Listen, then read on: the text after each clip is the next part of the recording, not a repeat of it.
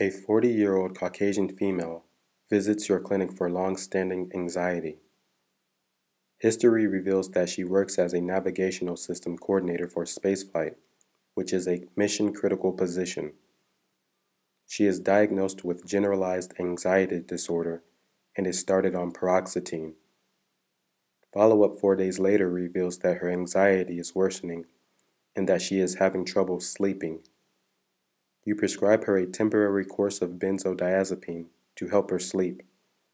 What benzodiazepine would be most appropriate for her?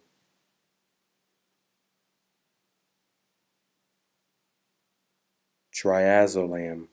Triazolam. Triazolam is typically used for short-term treatment of acute insomnia. It has a fast onset of action and a short half-life.